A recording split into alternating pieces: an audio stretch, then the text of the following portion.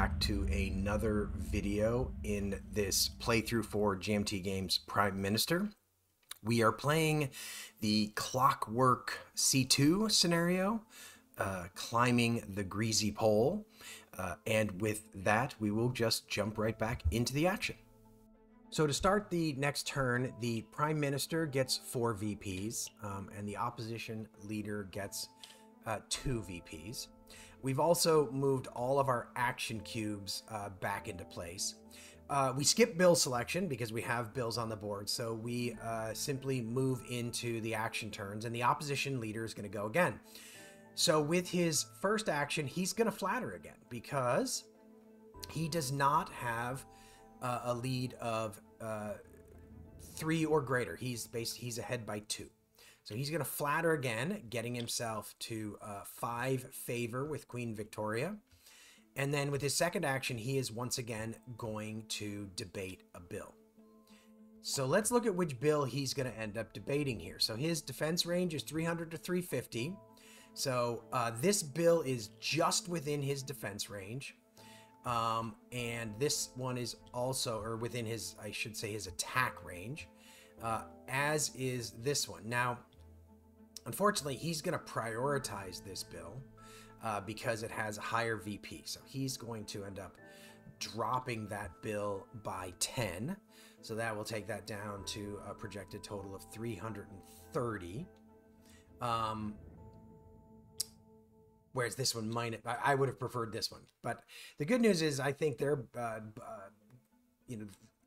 my Russell's going to focus on this turn, so this gives me another turn to go to work on this. So that is all of his actions. So for my action, I am going to debate because I need to drive that bill down even further. So we're going to drive that down. Now that is down at 290, which should be good enough for this bill to like have to be withdrawn, I think. I take my one standing. So when I take my next standing, I'm going to get a second action cube, which will be very helpful. Also, when I get that 3 standing, this card becomes possible. If I have 2 favor and 3 standing, then I get the Chief Whip career card, which allows me to coordinate debate. I can spend 2 cubes to actually drop a bill by quite a bit, which will turn out, I think, will be very helpful moving forward. Okay. So then the Prime Minister acts, and the first thing he does is draw an event card, as we know.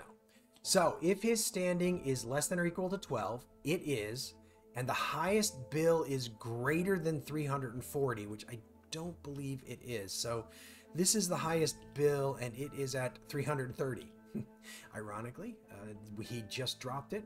Had it not been, he would have spent 2 cubes to raise his standing. That's probably good because he would have gone up to having a 4th action cube, which I don't think is what we want. So now he is simply going to start taking action. So he is no longer going to influence because an influence action is now futile because the tracks are at their maximum. So we're going to immediately move to the second action. Now this is a bit of, this is a bit of a special action. It says 10 HB. So he is going to debate the bill that has the highest projected vote total. So that is going to cause him to focus on this bill. So it is at 330. So he is going to spend 1 debate to raise that to 340. And let's just double check.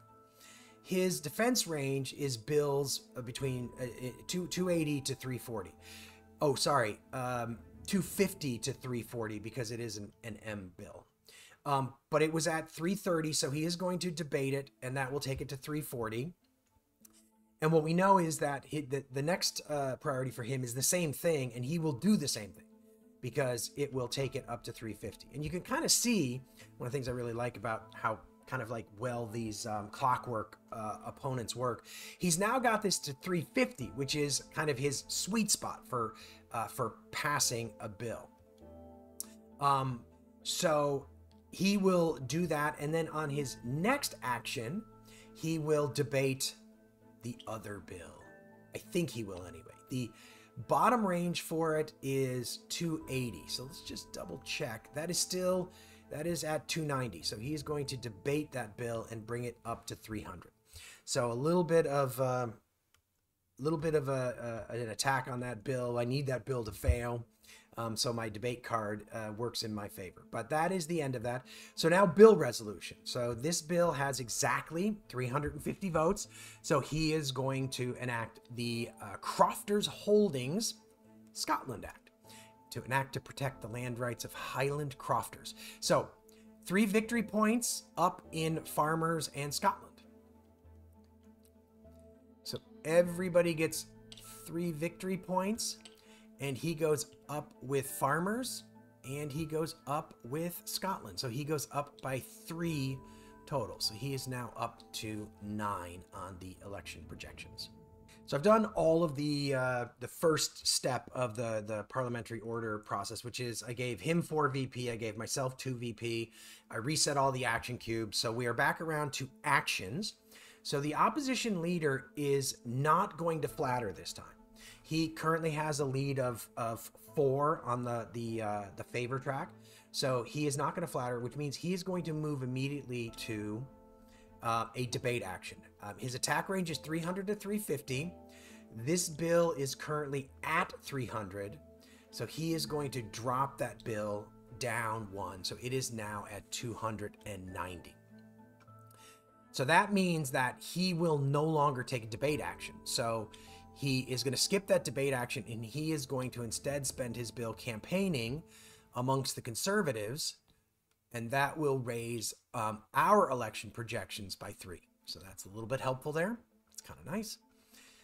Now, one thing I want to check before I do anything, his defense range for bills with all is 280 to 340, which means technically he would defend this bill, but his maximum ability is to move this 3 spaces. So the best he could do is to get it to the -10 space, which means that bill would then be at 320. So because he has no ability to get this bill into a passable range, into a range where he can pass it, he's not going to act on this bill. So I'm going to use that. So that means that there's no reason for me to take any actions to debate. So in which case I'm going to hobnob and get myself a supporter card. Shuffle these up a little bit. Shuffle all of them up while I'm doing it. So I draw a supporter card, and I get Sarah Forbes Bonetta, Her Majesty's goddaughter. So I can either take 1 favor for myself, or I can drop him by 2 favor. Now, it doesn't make any sense to drop him by 2 favor, but it actually makes quite a lot of sense to raise me by 1 favor. The reason for that being that when my standing goes up this turn, I will be able to flip over the Chief Whip card because I will have 2 favor and 3 standing. So having finished my action turn, I move my standing to 3. That means I'm going to get another action cube. I'll just put that on here now. And then I get to put this Chief Whip card up here amongst my career cards. So now I have this new ability, which is if I spend both my cubes, I can debate a bill down by 30. So now we go back over to our Clockwork Russell, and once again, we pull an event for him.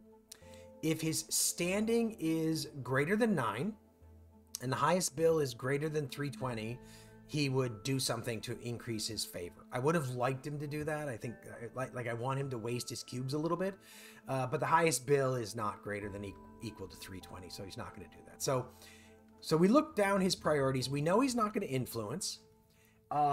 We know he's not going to debate. So the next thing is we're going to look at the moderates, gentry, and liberals track, because odds are if all of those have the ability to move on the track, that is what he's going to do. So not moderates. I do that a lot. So middle class can move, liberals can move, and the third one was gentry. And gentry can move. So he is going to move himself up in liberals. That's +3.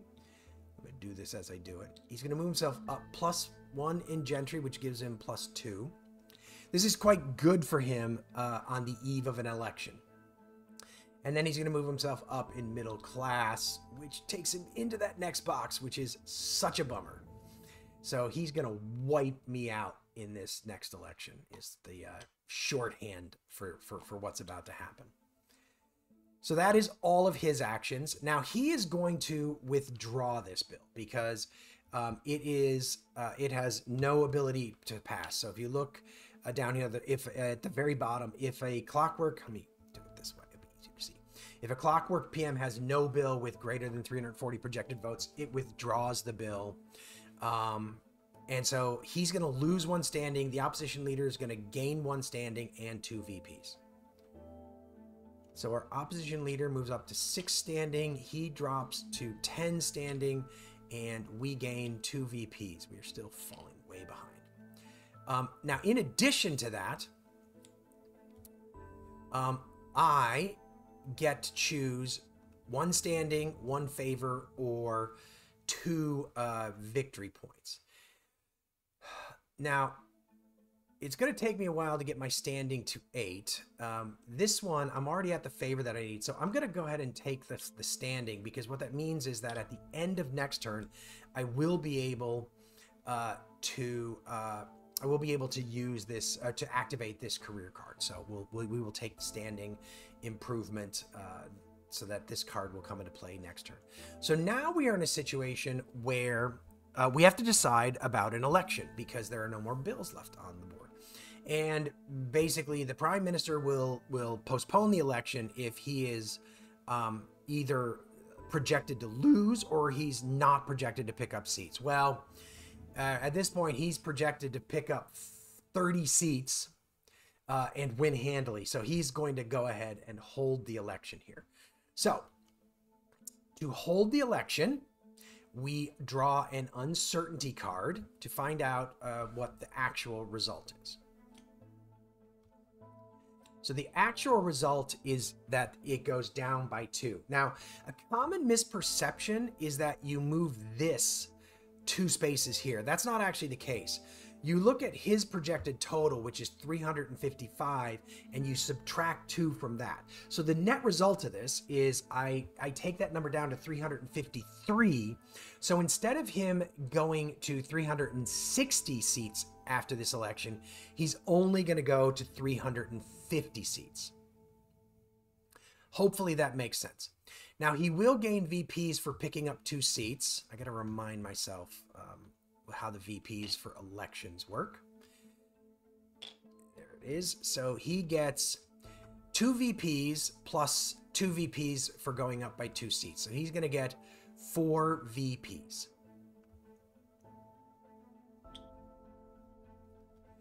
And then we have to count up the number of partisans.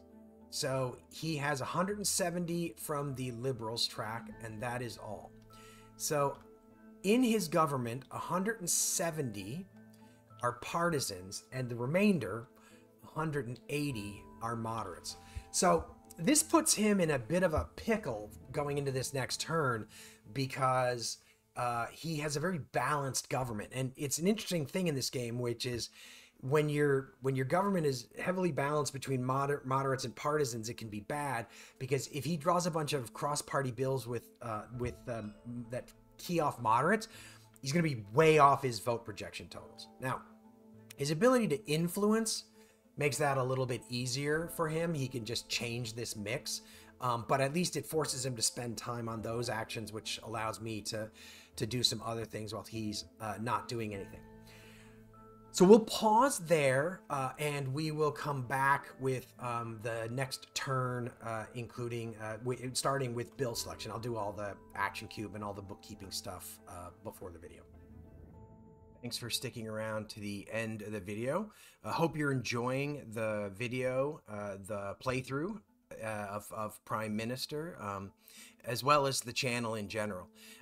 Please leave comments with suggestions on things like other games that you'd love to see come to the channel, or improvements that can be made to the channel. And we will see you in the next video on Agility Snip's gaming table.